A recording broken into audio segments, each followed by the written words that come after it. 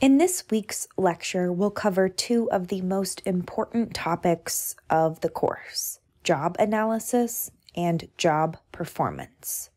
This lecture is divided into 5 parts. In part 1, I'm going to define job analysis and explain what we use it for and what the process looks like. One of the most important tools that IO psychologists use in their work is job analysis. This is the process of studying a job by identifying the job tasks, the job demands, and the characteristics that employees need in order to succeed in that job.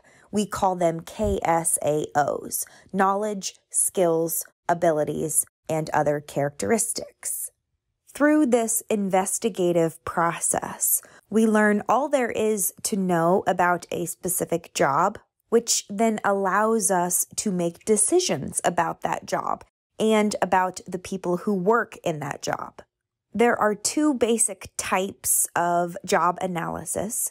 We have task-oriented job analysis, which is really focused on the what of the job, on what someone does in that position, the tasks, the activities, the responsibilities of the job incumbents.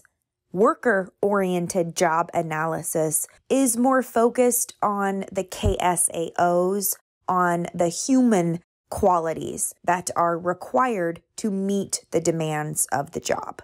Most of the time, we try to find a balance and measure both the tasks and the employees.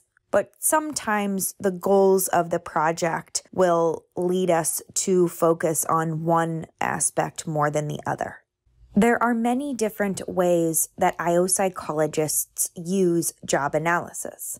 They use it to write job descriptions so they can advertise job openings, to design jobs to make them more efficient, to recruit new job applicants, and sometimes target specific groups of applicants, to select applicants using tests that they develop, to establish competitive pay, to train employees both to identify what they need to learn and also to develop training and development opportunities, to help with succession planning and to identify the different job families, career paths, and opportunities that employees can take in order to reach that next step in their career. IO psychologists also use job analysis when the organization needs to reduce the size of its workforce, when it needs to restructure and change the way that it's organized. Job analysis can help the company identify redundant tasks and areas where it makes sense to eliminate a job.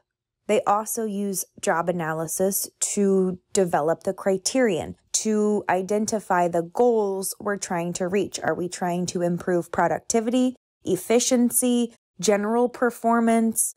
Job analysis is crucial to assessing performance, to determining whether people meet the performance requirements or not. We have to know what the requirements are in order to measure them. Job analysis allows us to do that.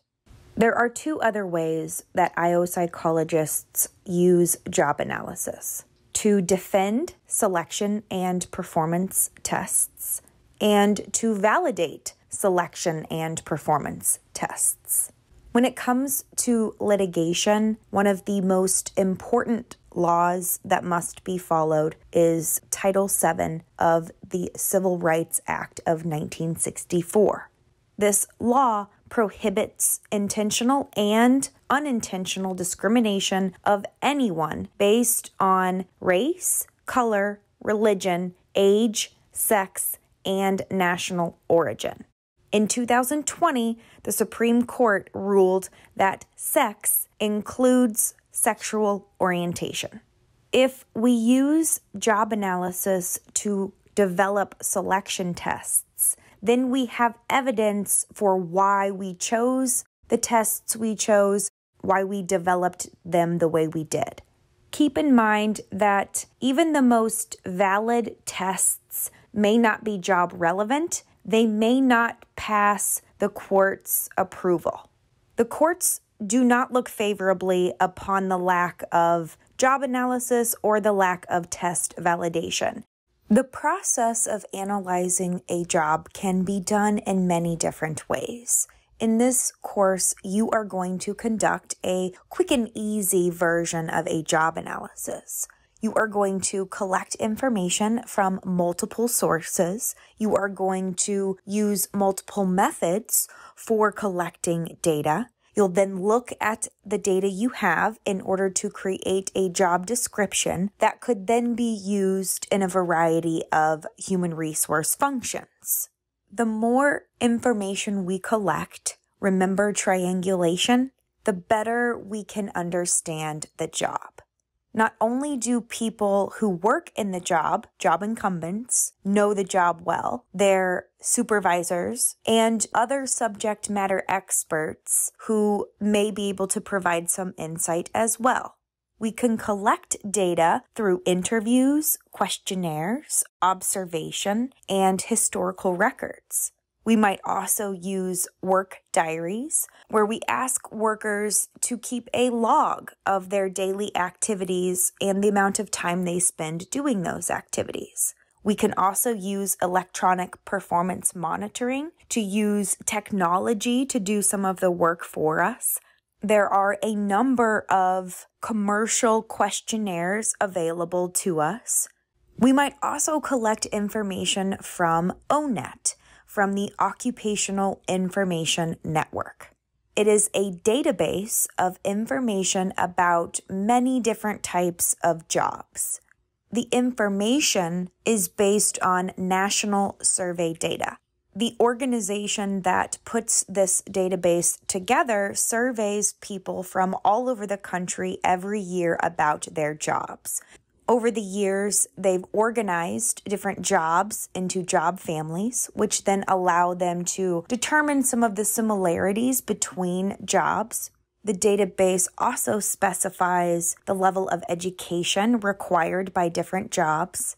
Not only does this database help HR managers and IO psychologists, but anyone looking for a job can use it to understand the jobs to which they are applying. The database also provides some labor market information about compensation and growth in that occupation, how in demand the occupation will be in the future.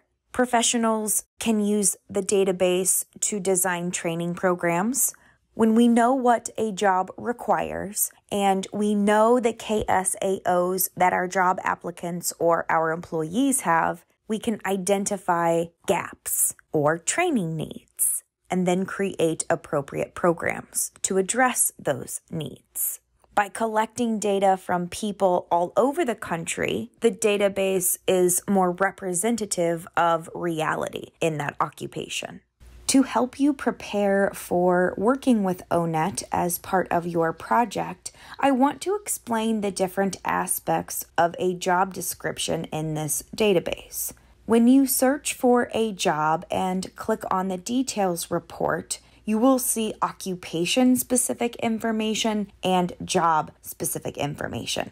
You will see occupational requirements, occupation-specific requirements, as well as occupation characteristics. Things like work activities, tasks, duties, technology that job incumbents work with, labor market information, compensation, the outlook of the occupation. The other half of the information is focused more on the workers and what they need in order to succeed in the job. Things like knowledge, skills, abilities, values, interests, and even work styles.